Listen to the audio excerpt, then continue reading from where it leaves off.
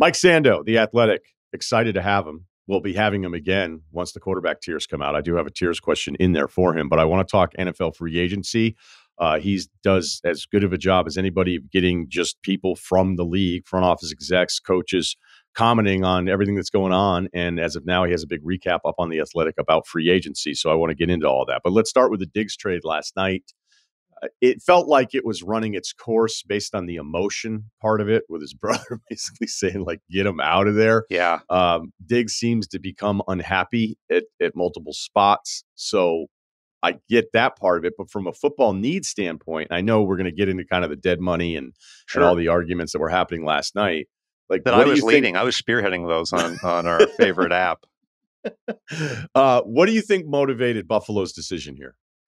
I think it's a combination of where they're at in their relationship with Diggs and kind of where they're at as a team now, right? When they signed him to the extension 2 years ago, they probably thought that this window would be, they'd be right at the top in their window a little bit longer. But the way things have fallen through a combination of, probably some injuries, their staff has changed.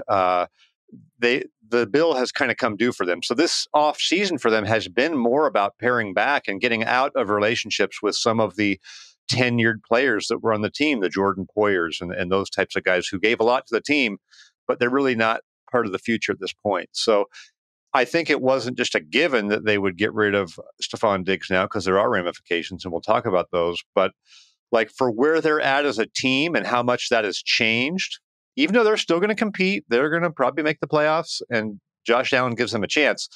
It's like they're in this resetting period and decided, you know what, rather than spend $18.5 million cash to maintain a relationship that, like you said, has run its course, just like it did for Diggs in Minnesota.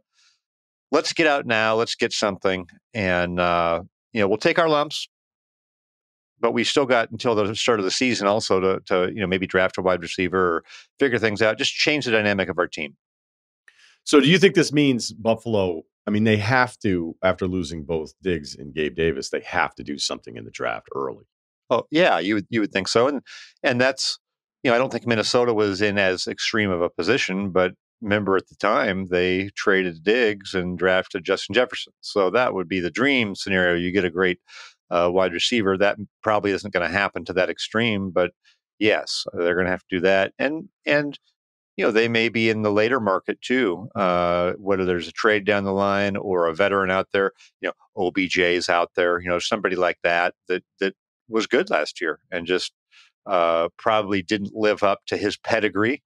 And so the perception of him might be that he didn't have as good of a year, but he can still play. Let's talk about the money part of this, because I think there is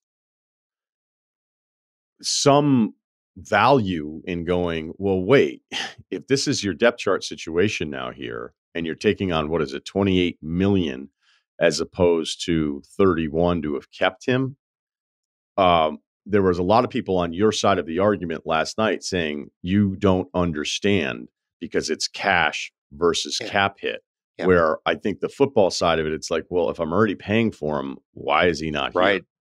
Right. Well, and I think the third part of that is the relationship between the player and the team, and is it tenable and for how long, right? And especially in this situation, as the team resets a little, maybe they take their lumps a little bit, right? Maybe it's not going to be as smooth of sailing we've already seen. So that component, if they felt like he was the consummate team guy who was going to do everything the right way and set the standard for their team, maybe they don't do this, but that's not where they're at in the relationship with him. So that's a huge component of it. The cap part that gets misunderstood, the part that I was trying to point out is 48 hours ago, he was counting 28 million against the cap. Now he's counting 31. And I agree. Most people are like, oh my gosh, you're 31 for a player who's not on the roster. I get it. But it's not like he was counting 5 million against the cap, and this decision pushed you up to 31, right? If you're the team and you're viewing that we're already in for the 28, that's not a new part of this thing. We're reevaluating our relationship with the player. And so once we decide that we're not, we want out and we're not doing this for the long term, we don't want to kick in another 18.5 million cash this year and then have a bigger cap number for next year. the exit isn't that hard because all that happens is his cap charge goes from 28 to 31. So the trade itself cost them $3 million of cap space and saved them $18.5 million of money, of actual money. So instead of putting ourselves Of in actual money, I think actual is the thing that cash, always gets yeah, lost in this. Like you've reminded us the Kyler Murray stuff, and you go, "Hey, they're operating differently than other owners. They've already paid Kyler that," and it's almost a sense of like, "Hey, we've yeah, already actually given you the cash part of this, so we'd yes. still like you to play the position because we're not just going to eat it if we still have a question mark about your future." So the cash part of this, I think, always gets lost, even more so than the But cap there's hit stuff we're always talking been a media fan fascination with the cap and this desire to explain just how amazing it is that these teams manage this complex, you know, set of rules, and that's not really how it is for the teams. And that's just what I was trying to point out is once they're out on the player, they're taking 3 additional million to save 18 and a half. Put yourself in the owner's shoes. If you're like, you know what, we've kind of had it. We can see what's coming. There's going to be some more issues here. And what happens? We can talk about this from the Houston side. What happens when Justin Jefferson goes to $32 million a year? Is Stefon Diggs happy? Does he want to go a little more? Right? not He, happy, I would imagine. he thinks Right. he's as good, right? Of course. I mean, And he averaged about half of his production for the second half of last year for whatever reason. Maybe that was the coordinator change or whatever. But I think from the team standpoint, they're seeing the negatives. They're seeing the positives and the negatives. And I think most people who from the outside see the positives. They see the stats. They see 107 catches, 1,100 yards, 8 touchdowns. Uh, the team is not going to come out and say all the reasons why they don't want him on the team. They never are, right? But we have to be able to read between the lines on that and see why this makes more sense from them than it does to the outside, especially where they're at in their build, and they're tearing it down a little bit right now. They're taking a step back. and asking yourself, "Hey, are we getting a second rounder next year?" Like, no. Right. So I think that part of it, even though, I look at them and go, man, you're taking away a weapon, where there were certain games I felt like Allen was like only looking for Diggs Sure. because it was the only guy that he trusted. But when we talk about the dead money, this is more new NFL history here, because I remember the Antonio Brown stuff that was going back to Pittsburgh, and we had real plugged in people going, no one's ever taken that kind of dead cap hit. They're not going to do it. It's not going to happen.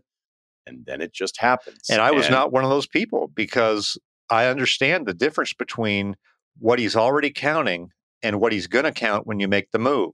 If that's small, it's an easier move for the team to make when they've grown tired of the player they don't want in the relationship. And that disfavor, that part of not wanting him there for reasons that go beyond what he can do on the field, is a big component for teams.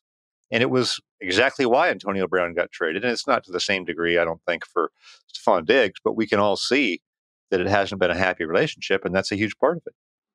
And when you start factoring in the growth of the cap and the projections moving forward, it's just reality that the dead cap money doesn't sting the way that it used to sting. The cap has jumped almost 50 million in the last 2 years. The projections on the overcap this morning for 2027 are a $314 million salary cap number for NFL teams. I mean, who knows what that'll be, but that's the projection today. So I think it's just easier pill to swallow than it was in the past. But also think of this. We know they're saving the 18.5 million, and it helps their cap in 25. Let's just say that instead of, let's just say for the Bills, instead of this counting 31, let's say it counted 18, and they saved cash. So what does that change for this year? Right now, big list of free agents to go sign for huge money and receiver. How would that be any different? If they saved money, people would be like, oh, hey, and they saved this cap money. Who cares? It's April. Right. What are we doing with the cap money? The good part about this is that we're touching on something that I want to explore deeper with you. And it is the history of signing free agents. It is comically bad. Like, it's so bad. Like, whenever you're reminded, but we lose track of like, oh, what did that guard sign for? And that 29-year-old defensive end? And why did that middle linebacker at 33 get this number? So there's a very simple explanation of it. And I remember the first time like an NBA GM told me about it, where, I've shared this with other people, so I'm sharing it with you. But the audience has heard it. He's like, you guys in the media are just morons about cap space in the NBA, like, just idiots. I was like, I love he's it. like, every one of you guys talk about like, oh, and they'll clear this much cap. It was like, for who? For who? The guy the team said they didn't want to sign. Or in the NBA, it's even worse, where it's like there's only like 5 of us that the guy will even pick if he's that good. And so if you're not one of those teams, like, what are you hoarding all this cap space for? Like, if a guy scored 20 a game and his homegrown team doesn't want to re-sign him, like, that's all I need to know, that I don't want to spend my cap space on him. So there is a winner's curse to all of this, but it's always going to happen. Like, I don't want to be completely dismissive of the process, being like, well, no one should ever sign a free agent because the history is so bad. And you have to ask yourself, why is he a free agent in the first place? So, yeah. And obviously, in Diggs' case, he was acquired by trade, but let's just say they really liked him and they thought, man, we cannot live without the 107 catches. They could extend him.